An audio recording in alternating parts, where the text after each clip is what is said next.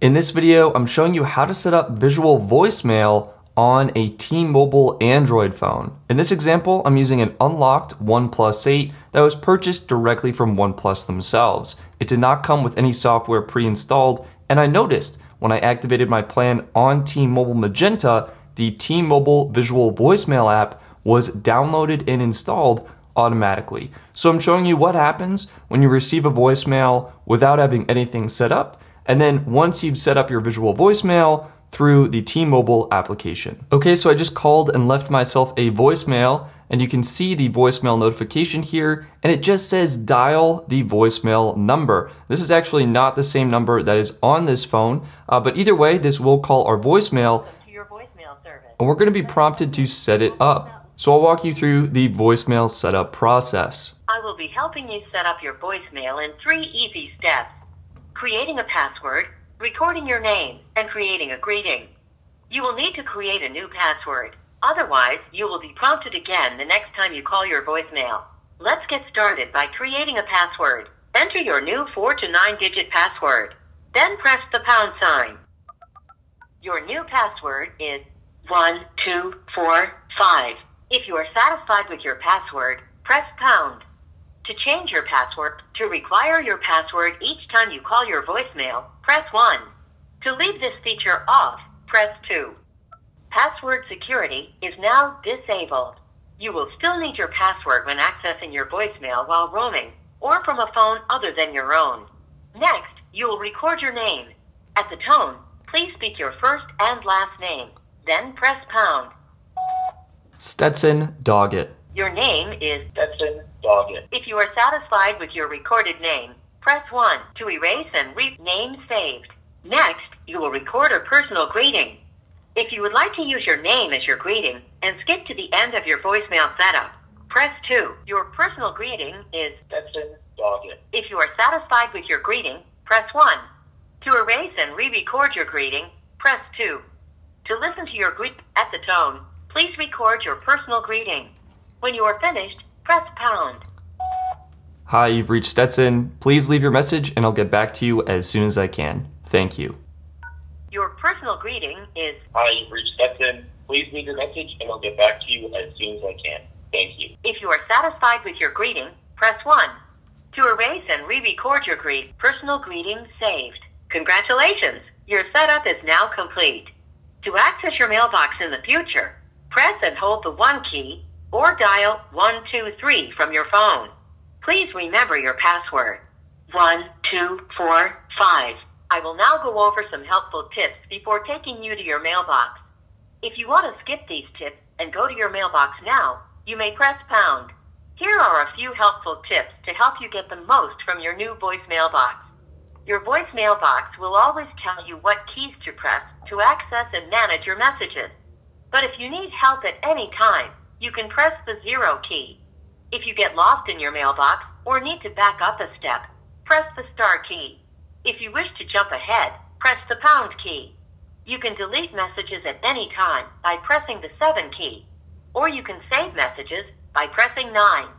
Thank you. You have 2 new voice messages. Okay, so now that you've gone through your voicemail setup process, you've set your PIN and you've set your custom voicemail greeting. To access your voicemail in the future, you're gonna go to the phone app, you're gonna go to the dial pad, and you're gonna press and hold the 1 button. You'll notice it actually does have a voicemail icon underneath it. When you call it, this will immediately bring up your voicemail. Saved message. And there you go. So at this point, when you do get a new voicemail, you will get the voicemail notification, and if you tap it, it will again bring you to your voicemail. Okay, so that's how you set up voicemail on an Android phone on T-Mobile. But we have the visual voicemail app directly from T-Mobile. So this is gonna allow us to see our voicemail messages and potentially even see the transcripts, I believe if you pay for a plan add-on. Let's go through the setup process. Tap next, tap allow, tap allow, tap allow. You can see T-Mobile is offering their premium service. This is voicemail to text, where your voicemail messages are automatically transcribed and sent to you as a text message. Now it's important to note, iPhone users, your iPhone will do this automatically, and some Android phones will do this automatically as well. So I highly suggest you tap maybe later and you don't use this feature. However, if you do want it, it is available, and I think it's around $2 to $3 per month. You can find and manage this add-on in your T-Mobile account. You just go to Settings, My Account. And that's it. Your visual voicemail should be set up. So I'm going to tap Thanks, and it says allow visual voicemail to access your call logs. You're going to tap Allow. You're going to tap Allow over other apps. You're going to go back. We're going to go back again, tap into visual voicemail, and there you have it. This is your visual voicemail mailbox, and you can see your messages, and you can swipe to browse between your messages just like so. If you pay for the premium, I do believe you will see a transcription of your message, and you can immediately call the person back or send them a message. You can also flag messages as unread or read. It's pretty easy to use, pretty intuitive, and you can see this is the visual voicemail example T-Mobile is showing you to kind of promote their voicemail service. So that's how you set up the T-Mobile visual voicemail application. And now if you receive a voicemail, Hi, you've reached Stetson. you can see you get a notification that has more actions.